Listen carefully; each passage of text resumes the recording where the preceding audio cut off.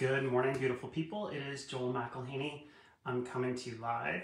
This is Monday Morning Coffees with Joel. I first want to start by saying Happy Thanksgiving Day. I hope you all are enjoying amazing food, friends, and family on a day like today. And today I'm just going to talk quickly about some of the things that we need to be looking for and watching for, some announcements that are pretty important that are coming up in terms of the economy, and how that's going to play into the real estate market. So grab your coffees and let's talk.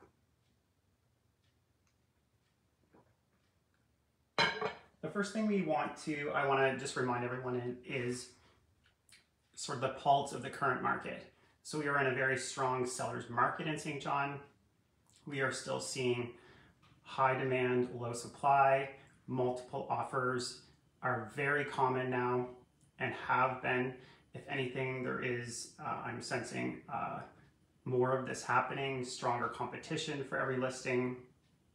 Our average price as of the last stats release was $306,929, so $306,000 roughly, which is pretty high.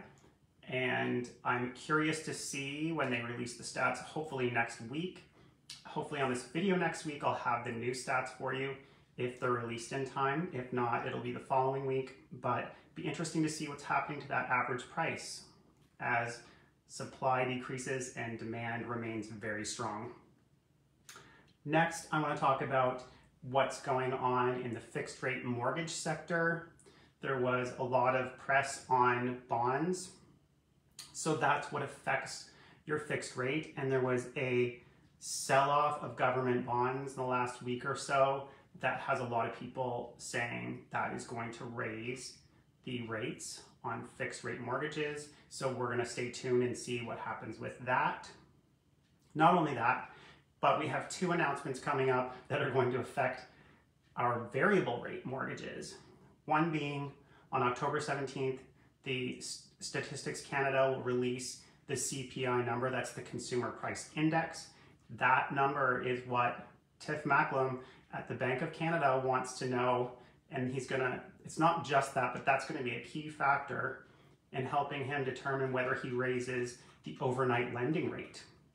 And that will very much affect fixed rate mortgages. So if CPI has increased, isn't stabilizing and decreasing, that could mean that the Bank of Canada on October 25th raises the key interest rate, what a lot of people are thinking will be 25 basis points.